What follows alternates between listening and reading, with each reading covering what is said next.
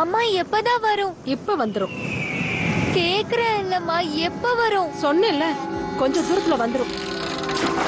இந்தா வந்துருச்சு உன் கிணறு. அம்மா நான் இத கேக்கல. நம்ம வீட்டு குழாயில இருந்து எப்ப தண்ணி வரும்? குழாயில இருந்து தண்ணி? குட்டிமா, சீக்கிரமே தண்ணி வந்துடும். ஜல்ஜீவன் மிஷனை ஆரம்பிச்சுட்டாங்க. நம்ம ஒரு அடி எடுத்து வச்சா நமக்கு உதவ அரசாங்கம் 10 அடி முன்னுக்கு வராங்க. உண்மையாவா?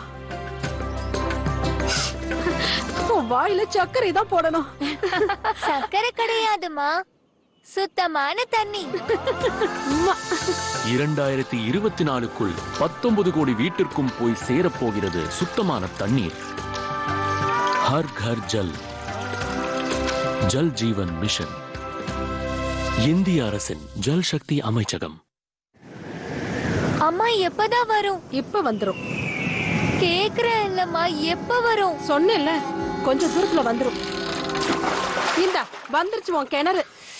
அம்மா நான் இத கேக்கல. நம்ம வீட்டு குழாயில இருந்து எப்ப தண்ணி வரும்?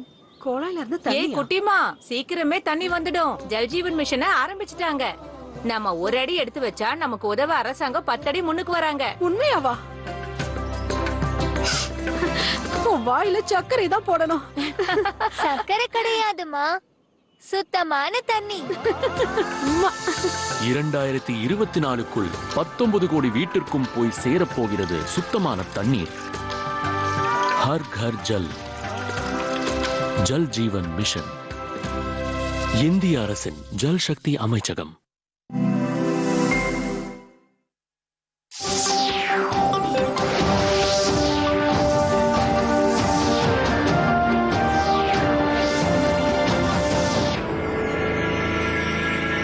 வணக்கம். பொதிகை செய்திகளுக்காக நிர்மலா. நான் செய்தி அறையில் தனியாக இருப்பதால் முகக்கவசம் அணியவில்லை. நீங்கள் அனைவரும் அவசியம் முகக்கவசம் அணியுங்கள். இனி தலைப்புச் செய்திகள். பாதுகாப்பு குறைபாடு காரணமாக பஞ்சாபில் பிரதமர் நரேந்திர மோடி பங்கேற்க இருந்த நலத்திட்ட நிகழ்ச்சி ரத்து. விளக்கமளிக்க மாநில அரசுக்கு மத்திய உள்துறை அமைச்சகம் உத்தரவு.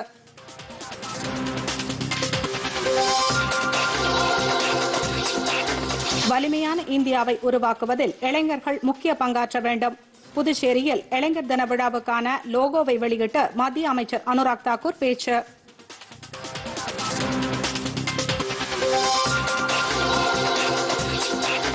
தமிழ்நாடு சட்டப்பேரவை கூட்டத்தொடர் இன்று தொடங்கியது. தெற்காசியாவில் அதிக முதலீட்டை ஈர்க்கும் மாநிலமாக தமிழகம் திகழ்கிறது என ஆளுநர் RN ரவி பாராட்டு.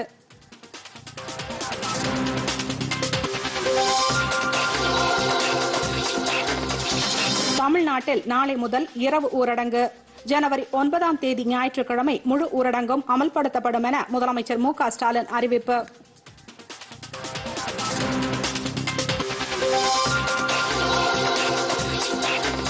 நாளை முதல் பொது பேருந்துகள், புறநகர் ரயில்களில் 50% பயணிகளுக்கு மட்டுமே அனுமதி.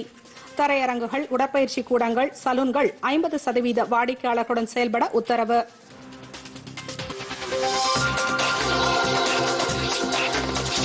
ஜோகன்னஸ்பர்கில் நடைபெறும் 2வது டெஸ்ட் கிரிக்கெட். தென்னாப்பிரிக்கா வெற்றி பெற 240 ரன் இலக்கு நிர்ணயித்தது இந்தியா.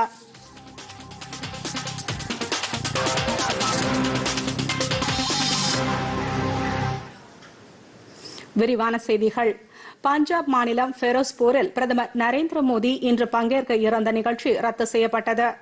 இதுகுறித்து மத்திய உள்துறை அமைச்சகம் வெளியிட்டுள்ள செய்திக்குறிப்பில் பாதுகாப்பு குறைபாடு காரணமாக பிரதமரின் நிகழ்ச்சி ரத்து செய்யப்பட்டதாக தெரிவித்துள்ளது. ஃபெரோஸ்பூரில் 42,750 கோடி ரூபாய் மதிப்பீட்டிலான பல்வேறு வளர்ச்சி திட்டங்களுக்கு அடிக்கல் நாட்ட பிரதமர் நரேந்திர மோடி பதிண்டா வந்தடைந்தார். அடிக்கல் நாட்டும் நிகழ்ச்சிக்கு முன்பாக ஹுசைனிவாலாவில் உள்ள தேசிய தியாகிகள் நினைவகத்தில் பிரதமர் மரியாதை செலுத்த இருந்தார். இந்த நினைவகத்திற்கு பிரதமர் ஹெலிகாப்டர் மூலம் செல்ல திட்டமிடப்பட்டது. ஆனால் மோசமான வானிலை காரணமாக சாலை மார்க்கமாக செல்ல திடீரென திட்டமிடப்பட்டது. தியாகிகள் நினைவகத்திற்கு 30 கிலோமீட்டருக்கு முன்பாக பிரதமரின் பாதுகாப்பு வாகனங்கள் சென்றபோது ஆர்ப்பாட்டக்காரர்கள் சிலர் போராட்டத்தில் ஈடுபட்டு வந்தனர். இதனால் பிரதமர் 15 முதல் 20 நிமிடங்கள் மேம்பாலம் ஒன்றில் காக்கும் நிலை ஏற்பட்டது. நிகழ்ச்சியில் பங்கேற்பதும் தாமதமானதால் அனைத்து நிகழ்ச்சிகளும் ரத்து செய்யப்பட்டது. இதனை விழா மேடையில் இருந்த மத்திய அமைச்சர் மன்சுக் மாண்டவியா உறுதி செய்தார். இந்த பாதுகாப்பு குறைபாடு குறித்து விளக்கம் அளிக்க அம்மாநில அரசுக்கு உள்துறை அமைச்சகம் உத்தரவிட்டுள்ளது. அசாதாரண சூழ்நிலைக்கு காரணமானவர்கள் மீது தகுந்த நடவடிக்கை எடுக்கவும் வலியுறுத்தியுள்ளது.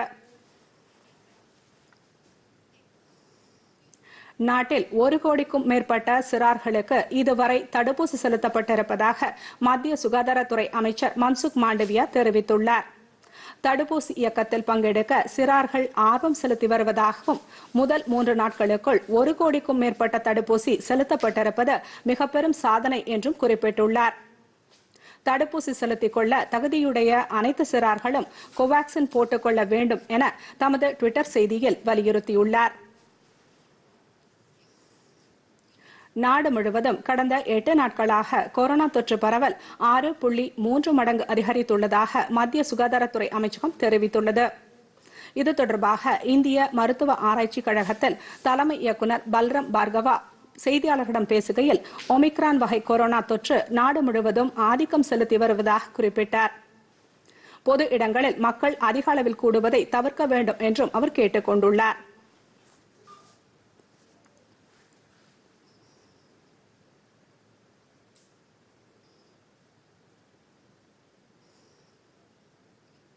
மத்திய சுகாதாரத்துறை இணை செயலாளர் லாவ் அகர்வால் பேசுகையில் மகாராஷ்டிரா, தமிழ்நாடு, மேற்கு வங்கம், தில்லி, கேரளா, கர்நாடகா உள்ளிட்ட மாநிலங்களில் கொரோனா தொற்று பரவல் வேகம் எடுத்துள்ளதாக கூறினார்.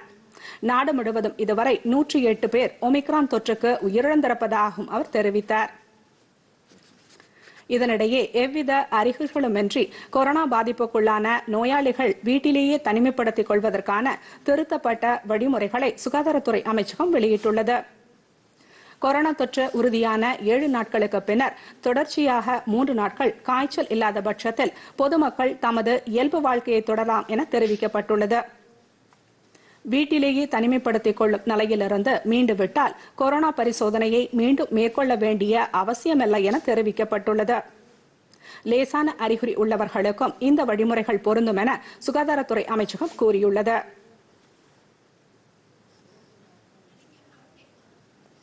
ஒருநாள் பயணமாக புதுச்சேரி வந்த மத்திய தகவல் ஒலிபரப்புத்துறை அமைச்சர் அனுராக் தாக்கூர் புதுச்சேரியில் வரும் 12ஆம் தேதி பிரதமர் பங்கேற்க உள்ள நிகழ்ச்சிகள் குறித்து ஆய்வு மேற்கொண்டதுடன் அதிகாரிகளுடன் நிகழ்ச்சி ஏற்பாடுகள் குறித்து ஆலோசனை மேற்கொண்டார்.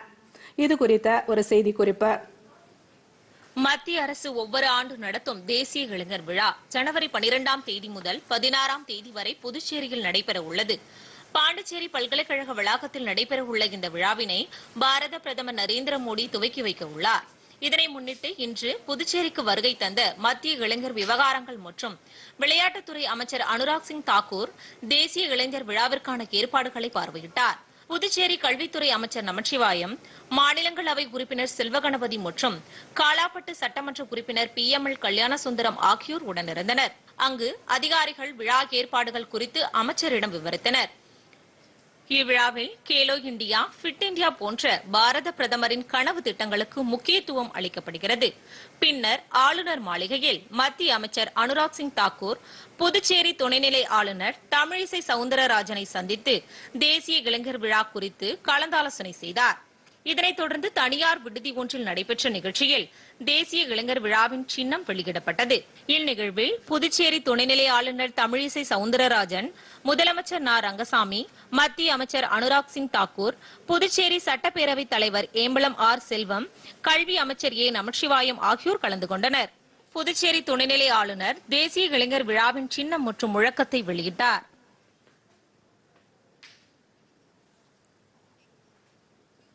சிறிய இடைவேளைக்கு பிறகு செய்திகள் தொடரும்.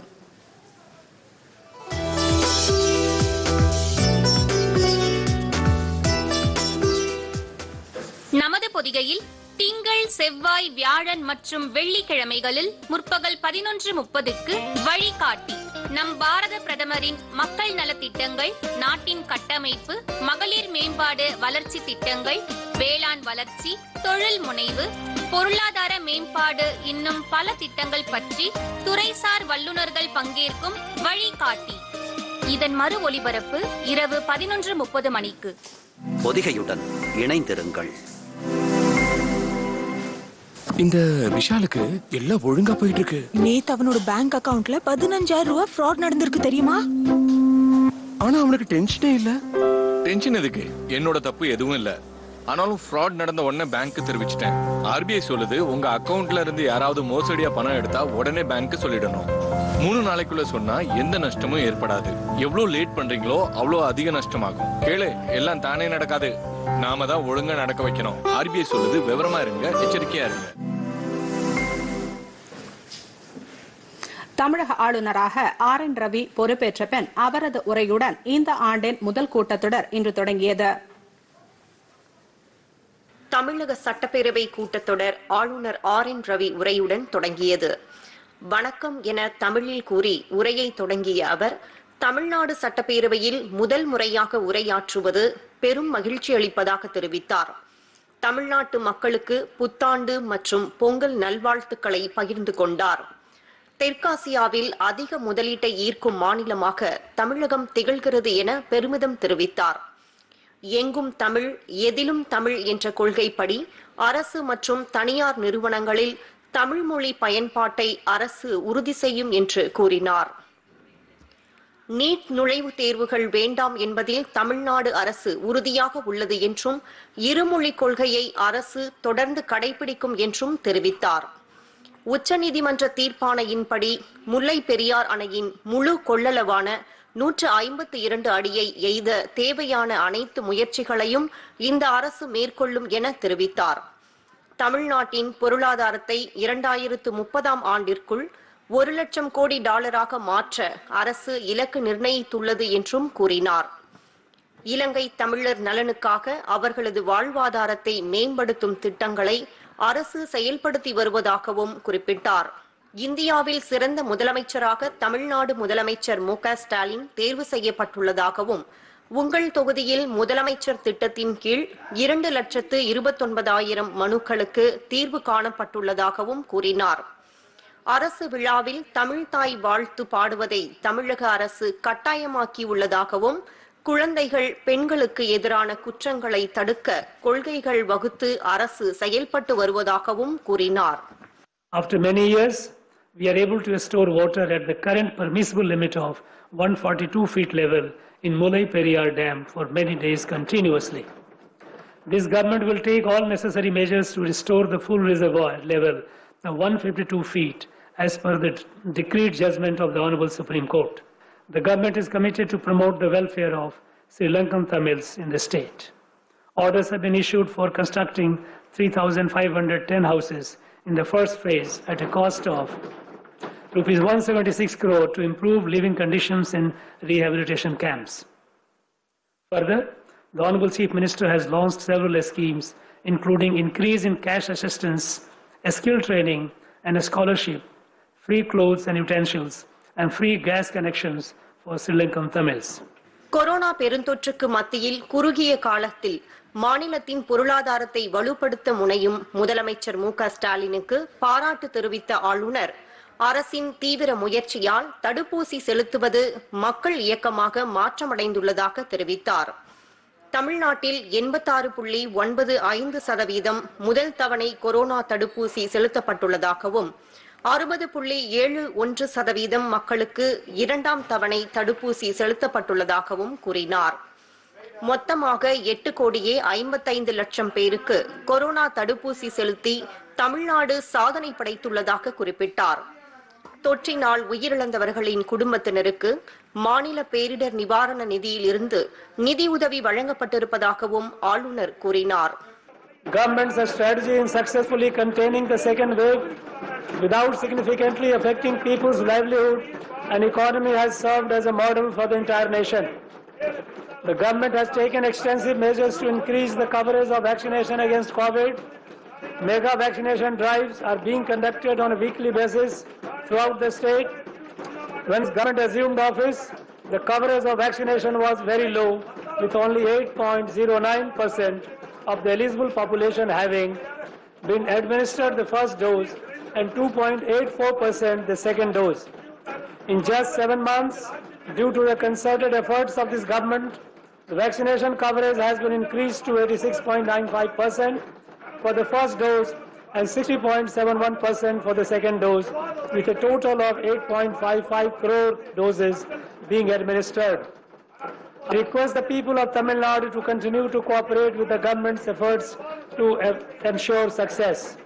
ஆளுநர் தனது உரையை தொடங்கியதும் முந்தைய அஇஅதிமுக ஆட்சி காலத்தில் செயல்படுத்தப்பட்ட திட்டங்களை தற்போதைய திமுக அரசு முடக்கி வருவதாக கூறி எதிர்க்கட்சித் தலைவர் எடப்பாடி பழனிசாமி தலைமையில் அஇஅதிமுக உறுப்பினர்கள் ஆளுநர் உரையை புறக்கணித்து பேரவையில் இருந்து வெளிநடப்பு செய்தனர். நீட் தேர்வில் தமிழகத்திற்கு விலக்களிக்கும் மசோதா மீது ஆளுநர் நடவடிக்கை மேற்கொள்ளாததை எதிர்த்து விடுதலை சிறுத்தைகள் கட்சி சட்டப்பேரவை உறுப்பினர்கள் அவரது உரையை புறக்கணித்து வெளிநடப்பு செய்தனர். ஆளுநர் உரை தொடங்கியதும் திமுக அரசின் நடவடிக்கைகள் சரியில்லை என தெரிவித்த எதிர்க்கட்சித் தலைவர் எடப்பாடி பழனிசாமி தலைமையில் அஇஅதிமுகவினர் வெளிநடப்பு செய்தனர். பின்னர் செய்தியாளர்களிடம் பேசிய எதிர்க்கட்சித் தலைவர் எடப்பாடி பழனிசாமி திமுக அரசு அஇஅதிமுக கொண்டு வந்த பல்வேறு திட்டங்களை முடக்கி வருவதுடன் அதிமுகவினர் மீது பொய் புகார்களை கூறி காவல்துறையினரை கொண்டு நடவடிக்கை எடுத்து வருவதாக தெரிவித்தார். தேர்தல் அறிக்கையிலே தெளிவாக குறிப்பிட்டார்கள்.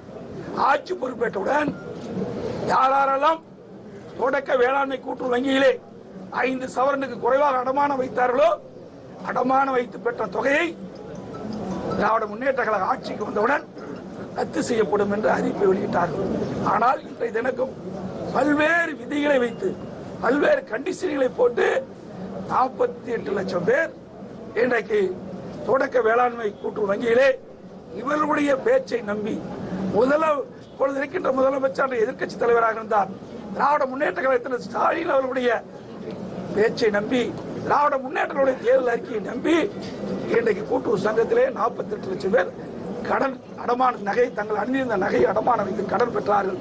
இன்றைய தினம் இன்றைக்கு பல்வேறு விதிகளை வைத்து அதிலே 48 லட்சம் பேர்ல 13 லட்சம் பேருக்கு தான் கடன் தள்ளுபடி செய்யப்படும் என்று அறிவிப்பு வெளியிட்டால் இது கண்டிக்கத்தக்கது. எதிர்க்கட்சித் தலைவர் எடப்பாடி பழனிசாமி கூறிய குற்றச்சாட்டுகள் அனைத்தும் உண்மைக்கு புறம்பானது என்று தொழில்துறை அமைச்சர் தங்கம் தென்னரசு தெரிவித்தார். யாருக்கெல்லாம் நகை கடன்கள் கொடுத்திருக்கீங்கன்னு கணக்கு எடுத்து பார்த்தா திருவண்ணாமலையில ஒருத்தர் மட்டும் 62 பேர்கள்ல ஒரே ஒருவர் 62 பேர்கள்ல 1.5 கோடி ரூபாய்க்கு மேல கடன் வாங்கியிருக்காரு. எல்லாமே அந்த 10 பவுன் ரேஞ்சில் வச்சு வாங்கியிருக்காரு. இந்த மோசடிகளுக்கு இந்த ஊழலுக்கு யார் துணை போயிருக்கிறார்கள், யாருடைய ஆட்சியிலே நடந்திருக்கிறது, எனவே அவற்றையெல்லாம் எடுத்து இன்றைக்கு சரிபார்த்து யாரெல்லாம் தவறு செய்திருக்கிறார்களோ, யாரெல்லாம் முறைகேட்டில் ஈடுபட்டிருக்கிறார்களோ, யாருக்கெல்லாம் முறைகேடாக அந்த கடன்கள் வழங்கப்பட்டிருக்கிறதோ அவற்றையெல்லாம் நீக்கப்பட்டு உண்மையான தகுதியான சரியான பேர்களுக்கு அதை வழங்க வேண்டும் என்று மாண்புமிகு கூட்டுறவுத்துறை அமைச்சர் அவர்களும் இதை மிக தெளிவாக தெரிவித்திருக்கிறார். எனவே அந்த வகையிலே அவர்களுக்கு அது வழங்கப்படும் என்பதை நான் தெரிவித்து, ஆக எடப்பாடி பழனிசாமி அவர்கள் மாண்புமிகு எதிர்க்கட்சித் தலைவர் அவர்கள் இன்றைக்கு வெளிநடப்பு செய்ததற்கு பிறகு அவர் அறிவித்திருக்கக்கூடிய அனைத்தும் பொய்யுரைகளுடைய கட்டுரைகளாக அமைந்திருக்கிறது. நீட் தேர்வில் தமிழகத்திற்கு விலக்கு அளிக்கும் மசோதாவை குடியரசுத் தலைவரின் ஒப்புதலுக்காக ஆளுநர் அனுப்பி வைக்காததை எதிர்த்து பேரவையிலிருந்து வெளிநடப்பு செய்ததாக விடுதலை சிறுத்தைகள் கட்சியின் திருப்போரூர் சட்டப்பேரவை உறுப்பினர் எஸ் பாலாஜி தெரிவித்தார். ஆளுநர் இந்த விவகாரத்தில் விரைந்து நடவடிக்கை எடுக்க வேண்டும் எனவும் அவர் வலியுறுத்தினார்.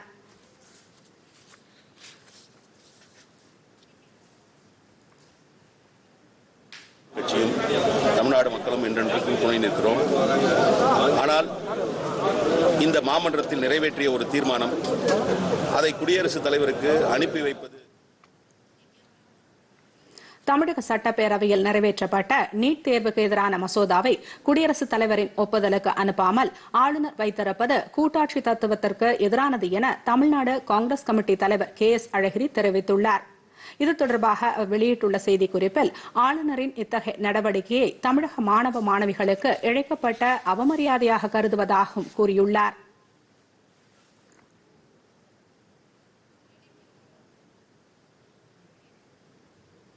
ஆளுநரின் உரையில் சிறு குறு தொழில் நிறுவனங்களை வளர்த்தெடுக்கவும், விவசாயிகளை மீட்டெடுக்கவும், பெண்களை உயர்த்தவும், வணிகர்களை மேம்படுத்தவும் எந்த புதிய அறிவிப்பும் வெளியிடப்படவில்லை என பிஜேபி மாநில தலைவர் அண்ணாமலை தெரிவித்துள்ளார்.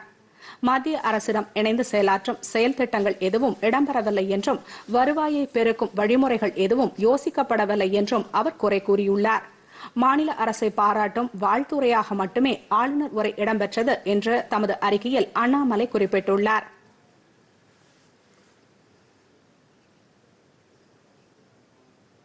நாளை மறுநாள் முதலமைச்சர் உரையுடன் சட்டப்பேரவை கூட்டத்தொடர் நிறைவு பெறும் என சட்டப்பேரவைத் தலைவர் அப்பாவு தெரிவித்துள்ளார். இன்று ஆளுநர் உரை நிறைவடைந்த பின் பேரவை அலுவல் குழு கூட்டம் சட்டப்பேரவைத் தலைவர் அப்பாவு தலைமையில் நடைபெற்றது. இந்த கூட்டத்திற்கு பின்னர் செய்தியாளர்களிடம் பேசிய அவர், ஆளுநர் உரைக்கு நன்றி தெரிவிக்கும் தீர்மானம் மீதான விவாதம் நாளையும் நாளை மறுதினமும் நடைபெறும் என தெரிவித்தார். நாளை மறுநாள் முதலமைச்சர் பதிலுரை வழங்குவார் என தெரிவித்த அவர் 2 நாட்களும் கேள்வி நேரம் நடைபெறும் என்றும் தெரிவித்தார்.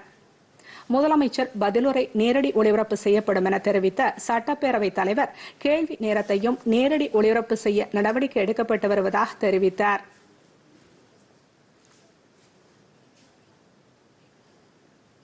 தமிழ்நாட்டில் கொரோனா மற்றும் ஒமிக்ரான் தொற்று பரவலை தடுக்க கூடுதல் கட்டுப்பாடுகளை விதித்து முதலமைச்சர் மு.க.ஸ்டாலின் உத்தரவிட்டுள்ளார். தமிழ்நாட்டில் நாளை முதல் வார நாட்களில் இரவு நேர ஊரடங்கு அமல்படுத்தப்படும் என முதலமைச்சர் மு.க.ஸ்டாலின் அறிவித்துள்ளார். வரும் 9ஆம் தேதி ஞாயிற்றுக்கிழமை முழு ஊரடங்கு அமல்படுத்தப்படும் என்றும் தெரிவித்துள்ளார்.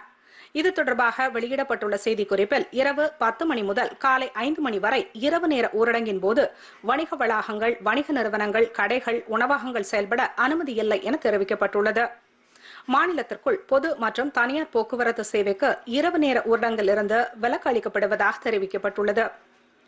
பெட்ரோல் பங்குகள் 24 மணி நேரமும் தொடர்ந்து செயல்பட அனுமதிக்கப்படும் என குறிப்பிடப்பட்டுள்ளது.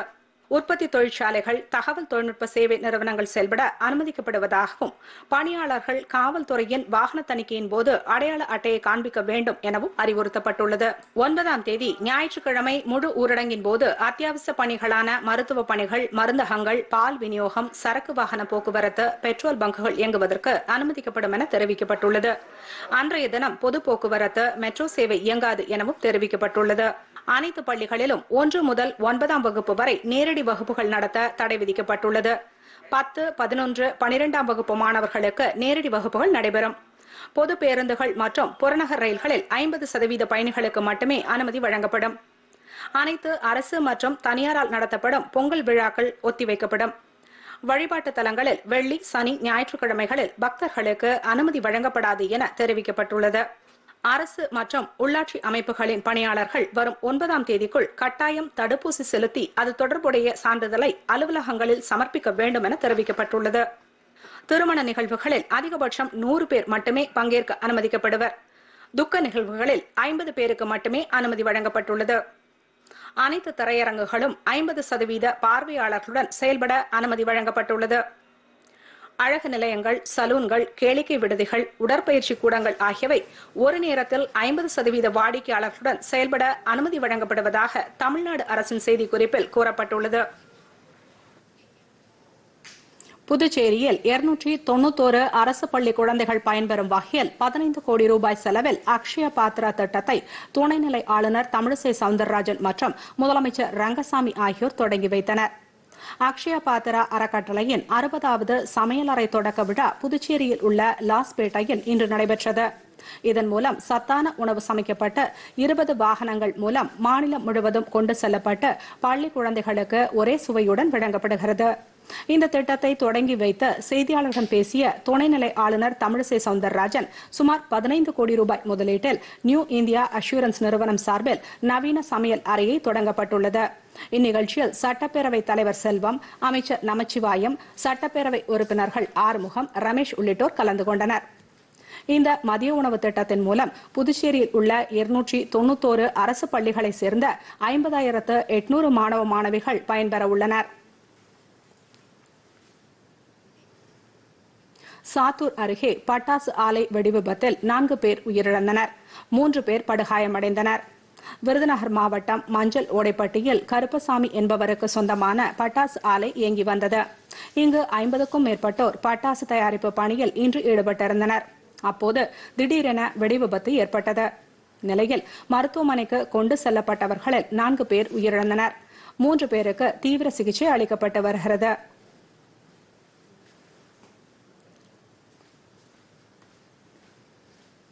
விபத்து குறித்து தகவல் அறிந்த முதலமைச்சர் மு.க.ஸ்டாலின் உயிரிழந்தவர்களின் குடும்பத்திற்கு ஆழ்ந்த இரங்கலை தெரிவித்துள்ளார்.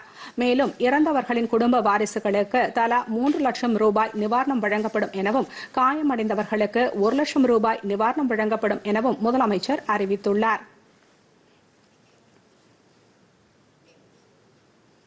இலங்கை கடற்படையால் சிறைபிடித்து வைக்கப்பட்டிருந்த மண்டபம் பகுதி மீனவர்கள் 12 பேரை விடுதலை செய்ய இலங்கை நீதிமன்றம் உத்தரவிட்டுள்ளது. கடந்த 19ஆம் தேதி ராமநாதபுரம் மாவட்டத்தின் மண்டபம் தெற்கு மீன்பிடி துறைமுகத்திலிருந்து 12 மீனவர்கள் கடலுக்குள் சென்றனர். மீனவர்கள் சென்ற விசைப்படகுகளை எல்லை தாண்டி மீன்பிடித்ததாக கூறி இலங்கை கடற்படையினர் கைது செய்து வவுனியா சிறையில் அடைத்து வைத்தனர். நிலையில் மன்னார் மாவட்ட நீதிமன்றத்தில் மீனவர்கள் ஆஜர்படுத்தப்பட்டனர். வழக்கை விசாரித்த நீதிபதி 12 மீனவர்களை நிபந்தனைகளுடன் விடுதலை செய்ய உத்தரவிட்டார். மேலும் மீனவர்களது 2 விசைப்படகுகளையும் அரசுடைமையாக்க அவர் உத்தரவிட்டு தீர்ப்பளித்தார். இதனை அடுத்து விடுதலை செய்யப்பட்ட மீனவர்கள் விமானம் மூலம் ஒரு சில நாட்களில் தாயகம் திரும்புவார்கள் என எதிர்பார்க்கப்படுகிறது.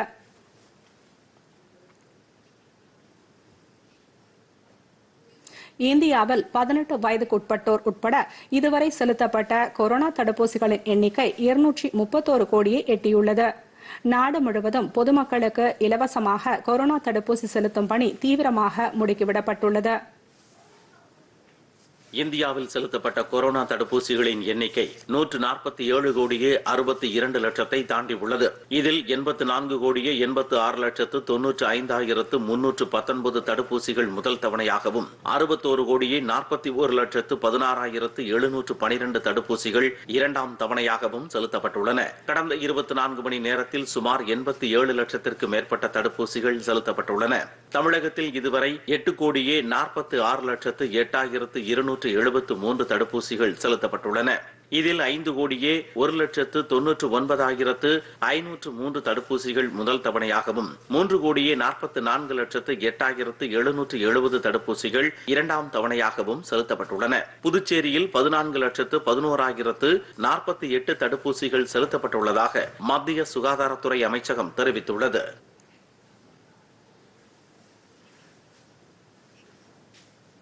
அடுத்து வருவது உலக செய்திகள்.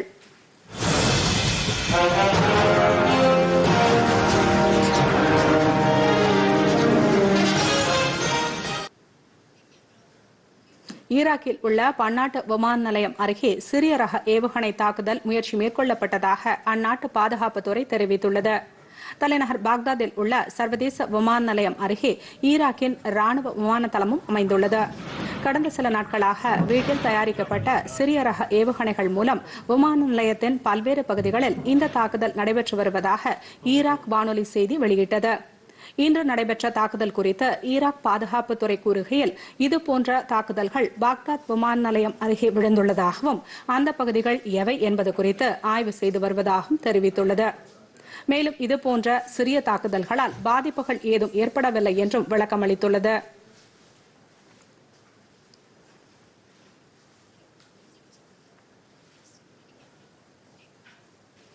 ஜோஹனஸ்பர்கில் நடைபெற்று வரும் கிரிக்கெட் டெஸ்ட் போட்டியில் தென்னாப்பிரிக்கா வெற்றி பெற 240 ரன் என்ற இலக்கை இந்திய அணி நிர்ணயித்துள்ளது.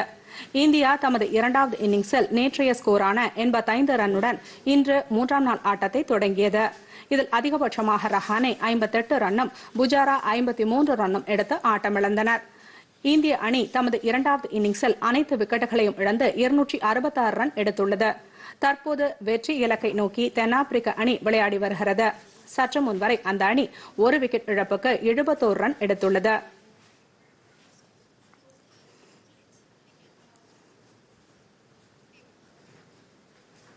மீண்டும் தலைப்புச் செய்திகள்.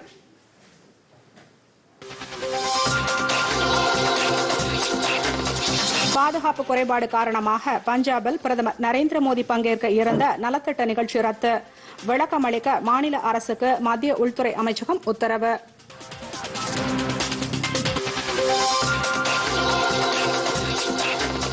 வலிமையான இந்தியாவை உருவாக்குவதில் இளைஞர்கள் முக்கிய பங்காற்ற வேண்டும்.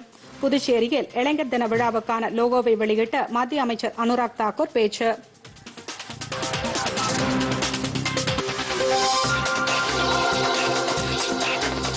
தமிழ்நாடு சட்டப்பேரவை கூட்டத்தொடர் இன்று தொடங்கியது. தெற்காசியாவில் அதிக முதலீட்டை ஈர்க்கும் மாநிலமாக தமிழகம் திகழ்கிறது என ஆளுநர் RN ரவி பாராட்டு.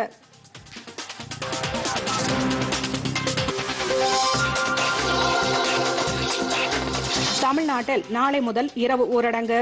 ஜனவரி 9ஆம் தேதி ஞாயிற்றுக்கிழமை முழு ஊரடங்கும் அமல்படுத்தப்படும் என முதலமைச்சர் மு.க. ஸ்டாலின் அறிவிப்பு.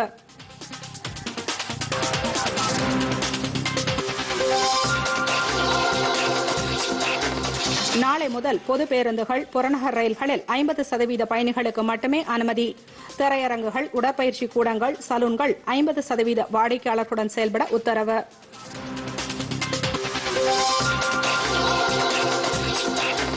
ஜோகன்னஸ்பர்கில் நடைபெறும் 2வது டெஸ்ட் கிரிக்கெட். தென்னாப்பிரிக்கா வெற்றி பெற 240 ரன் இலக்கு நிர்ணயித்தது இந்தியா.